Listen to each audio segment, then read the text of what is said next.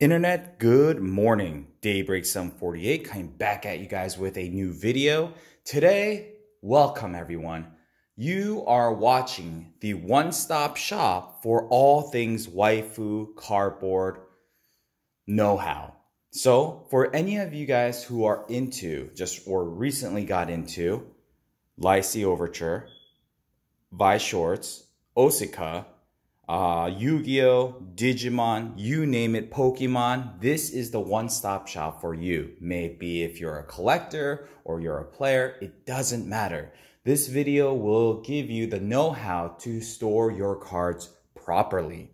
So with that said, I'm going to move all of this out of the way for you, and we're going to take a look at each part of the, collecting world. So this will be a longer video. I will have everything timestamped down below. So if you want to watch a particular part, it'll be all nicely done there for you. With that said, give me 2 seconds and I'll be right back. Okay, so as you can see, I got all of that crap out of the way. And first, we're going to start talking about if you are a player / collector, this is your basic. This is your foundation. So first thing is first, these right here are all of your beautiful waifus and husbandos, whatever you may choose, and they are very, very fragile pieces of cardboard. And of course, with cardboard or any collectible, you want to make sure you're doing your due diligence to keep these things super minty fresh. So what do? I personally use for Weiss Schwarz, Pokemon, Lycée Overture, Osaka, all of those products are standard size cards. So this is the actual size that you're looking for. Now, these are what we call the KMC Perfect Fit Sleeves. They are what we consider the inner sleeves. Some people will use penny sleeves, but honestly, I like the tighter, more snug fit. And because of that, I personally will go with the KMC. Now, can you use the penny sleeves? The answer is yes, technically speaking. But if a piece of cardboard, which has holographic foiling on it, starts to move around, I don't care how nice or how smooth the surface is. If there's any sort of rubbing that's happening, you're gonna know that there's gonna be some sort of damage that's gonna be taking place. So you definitely wanna avoid any movement whatsoever. So, again, personally, I use the KMC Perfect Size Fits, and this is the size you want when it comes to Pokemon, Lycée Overture, Weiss Schwarz, Osaka, Magic the Gathering, stuff like that. Okay, now if you're into the game of Yu-Gi-Oh, then you're gonna wanna look for the mini version of this. So just keep that in mind. Now, this blue one that you see right here, this is what we call an outer sleeve. So the way, actually, I'll showcase it here. So this one is one of my precious SPs, or this is really called an SBR for those of you guys who are interested. But anyways, it has a signature, so obviously I want to keep this card safe.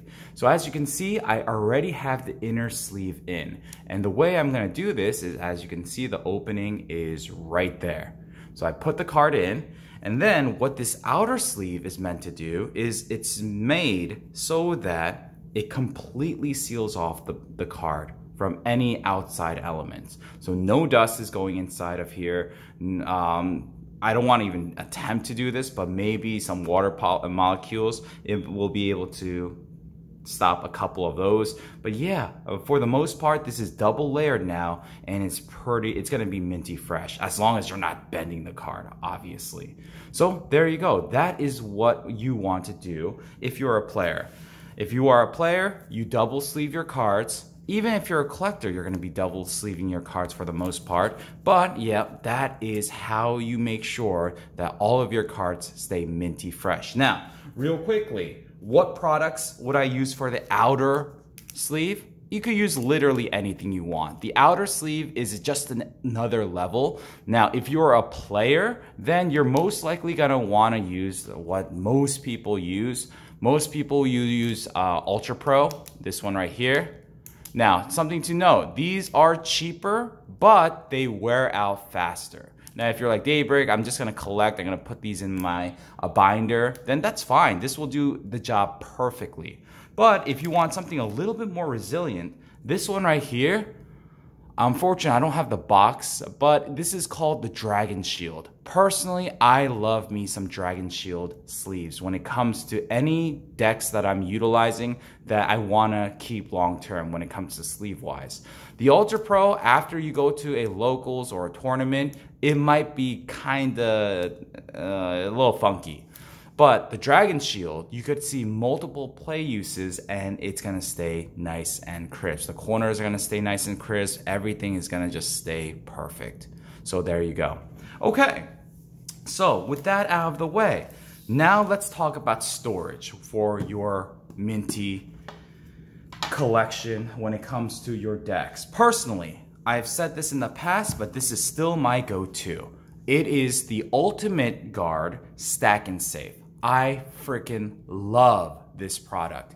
As you can see, it's made up of a clear plastic and it has 6 compartments that can all store a 60 card deck that is double sleeved. As you can see, bam, right here. Now, the reason why I like this so much, first of all, is because of how it looks. You can look at your gorgeous waifus and you could put this in like a bookshelf or whatever, and you know exactly what deck you're going to be playing. Also, just the fact that you have 6 decks right here is awesome. Now, there is some negative aspects of this. For example, the first thing is freaking getting this item to your house. Unfortunately, because this whole thing is made up of plastic, and if you're purchasing this off of eBay or Amazon, usually those are the go-to places, especially Amazon, they will put this in a freaking bag and ship it to you. When you get this crap, before you open it, check to see if there's any cracks on the plastic, because yeah, it sucks. As you can see, there's some stress markings here, but because it was just stress markings and not actual cracks, I decided to keep this one. But that's the first thing. If you could go to an LGS and they have it there nicely packaged and preserved, then yeah, pick one up and just make sure. And if it's good, then you're gonna really have a good time with this. Now, something to note, I've made a video like this in the past, and I said in that video, the one thing I am concerned about when it comes to this product is after some time has passed, will the top give? Now this one, as you can see, I'm only holding the top here. This one is doing a pretty good job. Now, if I were to start shaking it all around, then the lid might come off. The lid might come off. Now, I have experience, I'm just giving you an update here, that the older Ultimate Guard Stack and Safes that I've purchased, yes, the top has given out. So if you hold from the top, it's gonna come off. Here, as you can see, I'm holding it and it's fine. But the older ones, they will have an issue if you try to hold it from top. But obviously, just be smart about it. I personally will hold it like this at all times, even if it's a newer copy. So I just don't risk that. Okay, so now let me get the next part of this video ready for you guys, and then we'll come back. I'll be back in a sec. Okay, so welcome back everyone. The next part of this tutorial video is how to preserve some of your higher end collectibles. So as you can see, I have laid out a buffet's worth of different product for you, and we're going to talk about the pros and cons of each one. So first thing is first, I'm going to just take care of this part right here quickly. This will be a separate video, but this is what you call a PSA graded card. There's other companies that do something very similar to this, like CGC and BGS, and there's just a plethora of different services out there. But if you want a third-party company to come in and check the condition of your card, grade it, give you this beautiful little encasing right here, then you're gonna wanna watch that next video. So that video will come out a little later, but yeah, it is something that newer collectors might not need to do at the start, but it is something that you wanna keep in mind. Now, as you can see, I have this little baggie on it. when it comes to PSA graded cards, they do not come in a baggie, so you will need to purchase one. This is the one that I like to use. Here are all the dimensions. Here's the information. I just picked this up from eBay, and it does the job perfectly. It has a nice resealable seal here, so there you go. So again, this will be coming up in a future video. Now, on going with that topic, when it comes to submitting your cards, you want to use a Card Saver One. It's called Card Saver One. It comes in a package like this if you're buying big amounts. But it's essentially a very, very pliable plastic that has an opening in the middle right here. Now, personally, these are not great showpieces, to be honest with you, but I personally would like this more than the top loaders. We'll talk about that in just a sec. But anyways, this is what you're going to need to use if you're going to send out to those grading services. And as you can see, I've put a little a tab here so the grader can pull the card without damaging it. But anyways, that is what you would use. Okay, so now on to if you don't want to get your cards graded. You have a couple of options. Now, the first option that a lot of sports cards collectors will tell you is the Ultra Pro Toploader Binder. Now, honestly, I've said this in the past, I am not a fan of this product whatsoever.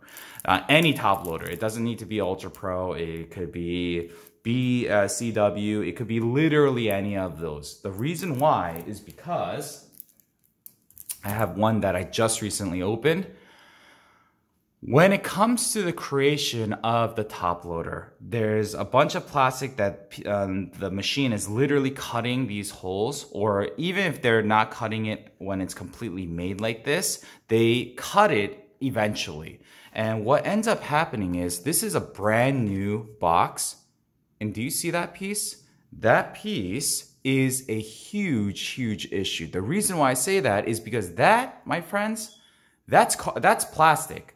That is plastic. Now, if you take any top loader, right? It doesn't matter what size it is. If you run your finger on this opening here, check to see it's not rigid, it's not like pointy, because sometimes when the machine is cutting this to size, it leaves debris on the actual top, the opening. So imagine this, you're taking a very valuable card and you're sliding it in and out. That's gonna damage the surface of your card. Now, this is a brand new, and to prove it, look how nice and clean that is. But do you see the little specks in there? That, my friends, some of them are on the top, but others are literally inside. Like that one right there. Let's see if I put it in. Do you guys see? Is it showcasing it? There's one right there. That right there is not on the outside of the card. I can't get it. It's right there. That is a piece of plastic that fell in when they were creating this. Now, again, if you're taking a valuable SP card of any kind and you're sliding it in and out, that's gonna damage the surface of your card. And as a collector, I can't have that. So if you are gonna go the top loader route, which is perfectly fine, you wanna first make sure that the opening is nice and smooth. And if you see any debris inside there, take a small little, like a Q-tip or anything like that, and make sure you go in and get all that crap out before using it. Or do what I do, I literally just put them off to the side and use them as stacking material. So there you go. But that is the reason, that's one way of storing your cards. Personally, I'm not a fan of this, but it is done quite often, so I want to showcase it. Now, once you have your card in a top loader that's minty fresh, what you will want to use is this thing called a team bag right here. Now, the team bag is this sleeve that I've put it in so that my card stays nice and minty fresh. So, to be exact, we have the inner sleeve, we have the outer sleeve, we have the top loader, and then now it's in a team bag. So this thing is going to be preserved. And as long as you're not freaking bending the crap out of this, this card should be nice and minty fresh. Okay, moving on to some of my favorite items when it comes to storing my high-end valuables. So it is either the one screw down or the magnetic card holder. So here we go. In that previous collection video or how to store your cards video, I personally said that I love the one screw down. Now this is a 50-point card. What does that mean? It's just the thickness of the card. If you're doing Weiss Schwarz, Lycée Overture, Pokemon, you don't need a 50, you just need a 35. But the 50 is perfectly fine. It gets the job done, and it's not that big of a difference. So for me, some people want it to be super snug, so they will go with the 35, but the 50 seemed to work perfectly for me for the longest time. Now, when it comes to the one screw card holder, unfortunately, maybe it's just supply and demand, because most people have gone over to the magnetic card holder. And because of this, these are kind of harder to find. Maybe they just stopped making as much, but because of that, yeah, I can't find these. So these are still my favorites, but if you can't find these, the magnetic card holder does the job as well. Now, I just wanted to showcase this. When you get a screw down, what are you gonna do? You're gonna open it up just like I did here. You're going to take your card. Now, the cool thing is, you see this card? This is a Digimon card. It has the inner sleeve, and that's the same KMC Perfect Size Fits that I was referring to. And I'm gonna put it in here. Make sure the corners are all recessed inside. From there, you're going to take this end and you're going to just move it in, just like that. Now, you will need a little screwdriver for this, but it comes with a screw. So what you're gonna do is just make sure everything is nicely lined up. Put it there. And just seal it away. Now, personally, the reason I like the 1 screws instead of the 4 screw, when you're screwing down multiple screws, the chance of the card slipping and sliding is very, very high. I don't like that. So the 1 screw and the 2 pegs right here, that does the job perfectly. And as you can see, that card looks absolutely gorgeous. This thing is a very, very thick hunk of plastic, so you know your card's not gonna get damaged. Even if you were to drop something on this thing, I'm pretty sure it would stay safe. Now, this card is fine the way it is, but I want some extra protection. Now, to be honest with you guys, I think there has to be a better one out there, but unfortunately, I haven't been able to find one yet. I'm still using the team bag right here to store my cards. So the way this works is I already have this one ready. So you're gonna take that team bag, you're gonna open it up, you're gonna put it in, and you see I had to use a piece of tape because the one screw down is a little bit bigger than the actual sleeve itself, so it's not gonna cover all the way. But honestly, once you have this thing encased, you're fine. I just like to have that extra layer because I wanna keep my slab as minty fresh as possible. So there you go. So that is the 1 screw down card holder, which is phenomenal. Now, the next one up is this one right here, and it is the One Touch Mag. This is pretty much many people's favorites when it comes to storing their very, very high-end collectible where you don't want to go ahead and grade for whatever reason. Now, the reason why this one was not as high up on my like list is because of the following. If you're only using the magnetic holder and that's it, and you're not using this outer sleeve, I've had scenarios because I have 2 young children where I would have this card on display and they might tip it over. If that tips and it falls, this thing could just explode. And obviously, if it explodes, your card is gonna go flying. there's going to be some damage there. Now, the screw down, the reason why I like this one so much is because it's literally screwed down, like the name implies. So this thing's going nowhere. Yeah, it might there might be damage along the edges because it's hitting a hard corner, but that's where the perfect size fit sleeve comes into play. That extra layer should keep this thing safe. Now, with that said, the One Touch Mag is fine as long as you're using an outer sleeve. If you use the outer sleeve, because it's such a nice snug fit, if it drops, this thing is not gonna open up because there's no room for it to open. And I think it just looks so damn nice. It's good. Personally, for a larger collection, because like I mentioned, I can't seem to find a lot of these one screw downs in the size that I want, I have switched over to the One Touch Mags. Now, if I had to say, if you were to ask me, Daybreak, which one would you go with? Personally, I like the one screw down. It just makes me feel a little bit more comfortable. But again, because of supply and demand, I would go with this one because I just can't find it. As someone who has a little bit of an OCD, I don't like when, for example, a Weiss Schwarz card line has both screw down and a one touch. It drives me crazy. And so I've utilized all of my screw downs for my Digimon cards because it's a smaller collection that I'm not buying everything of. So there you go.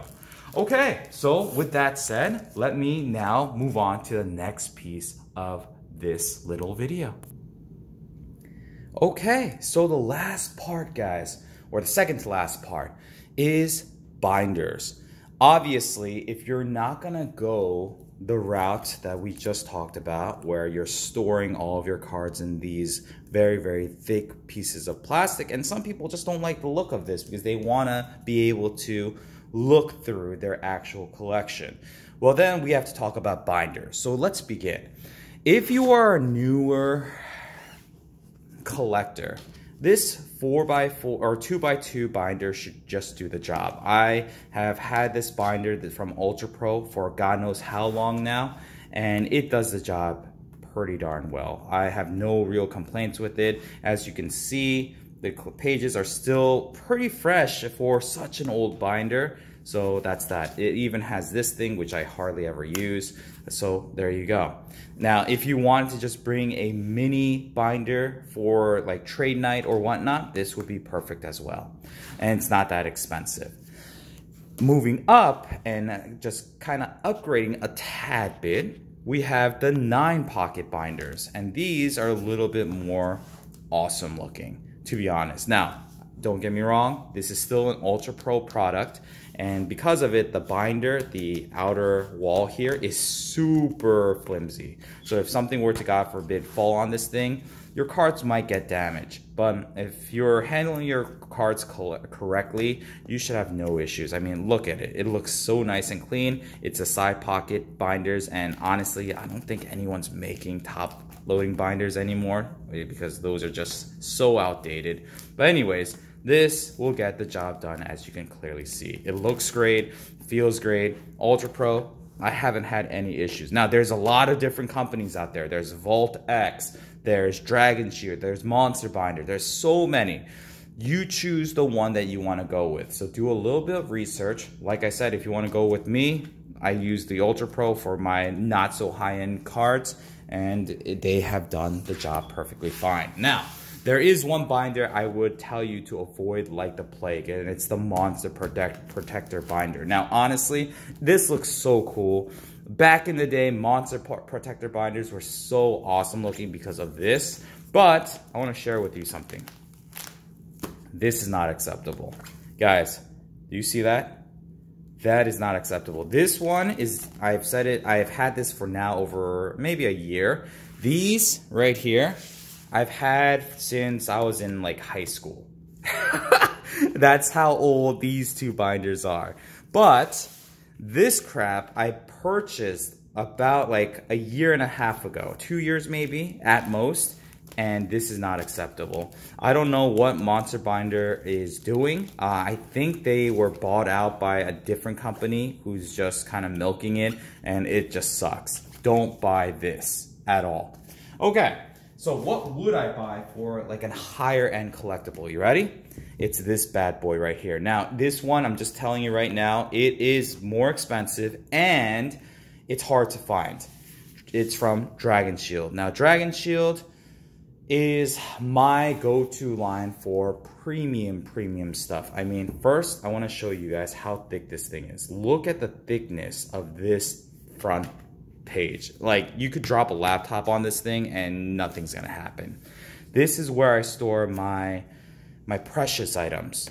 Anything that I want to preserve and I want to make sure that nothing bad's happening, this is the binder that I go with. Now, unfortunately, just giving you guys a heads up, I feel like Dragon Shield has stopped producing these binders because even when I went on their website just recently, I couldn't find this model.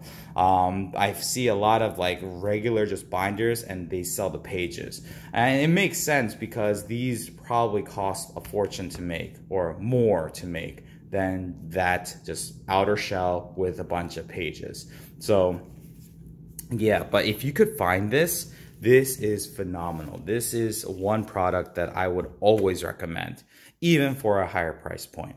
Okay, now if you're going the top loader route, bam, I've done a review on this thing. There's many different versions of this out there, but the top loader binder is pretty cool, especially if you're comfortable utilizing top loaders, then this might be something you want to go with. Why? Because if you have a top loader ready, just like this one, you could literally put it in here and oh my goodness, now you can look at it like you would any other collection. So again, these are more premium items. If you want to buy this one right here, this one I got for $48.99, so pretty much $50, and it does the job perfectly.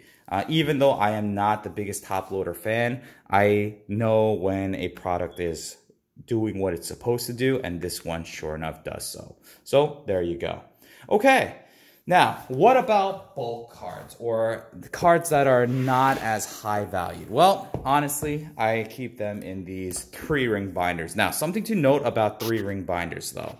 Be careful when you're using them. And why did my camera just lose focus? Come on.